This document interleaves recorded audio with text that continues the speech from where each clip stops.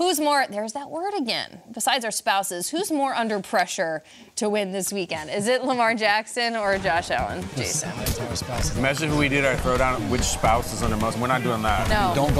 Don't go home after. I'm going with Lamar Jackson on this one. Yesterday, I went on a whole spiel about why this year is different for the Baltimore Ravens. They got Todd Monken as an OC. Lamar's throwing the ball from the pocket. The weapons that he has on the outside, whether Zay Flowers, OBJ, Rashad Bateman's having one of his better seasons. Oh, yeah, Mark Andrews might be back.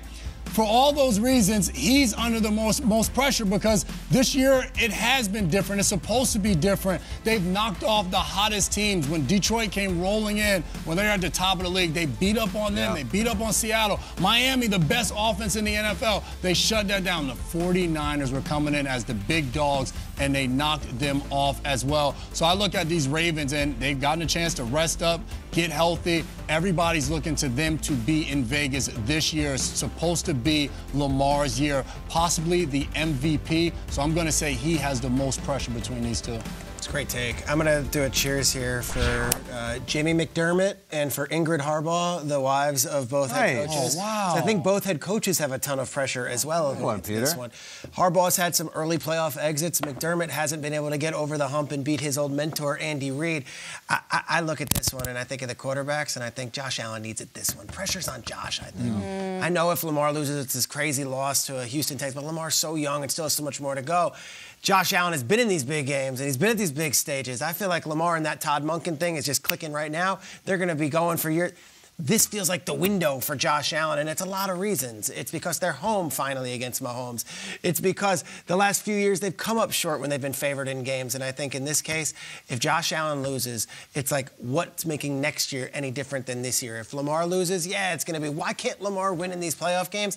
But I also feel like, all right, but they've got this thing going again, and Lamar's in this new offense, and there's plenty of hope. Josh, I don't know what possibly could be in a better place, in a better situation than right now. It's a great question because I'm hearing everything you're saying, and I still think it's Lamar. There's a ton on Josh, but I think it's on Lamar. There's the most glaring playoff losses are the one seed, one and dones. Like those are tough. Yeah. Especially, you're going to lose to a rookie quarterback. Like, that is a tough, ugly loss. Added to which, I do think he'll win MVP. So what, he's going to show up to honors in Vegas, and you're like, oh, dude, what happened, Lamar? You knocked on the divisional again? Did that last time. I know. It's rough. So I also think there's a more acute pressure on him, something I talked about yesterday. They've played 4 playoff games under Lamar. They have not scored a point in the first quarter of any of those games. Here's how Lamar has played in the first quarter of his 4 career playoff games. That is, again, total. He's on 9 of 16, 75 yards, 0 of 2.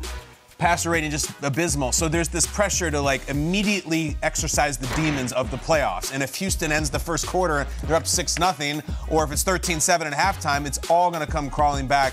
MVP seasons don't go one and done as a 1 seed. You don't lose to rookie quarterbacks. Then he's 1-4 in the playoffs. That's rough. 2 MVP years. 2 MVP years. Like, look, Josh Allen, they beat the Steelers last year. Last week they got another playoff win. There's tons of pressure. And I went for a long time about the demons he has with the Chiefs. And they're there for sure.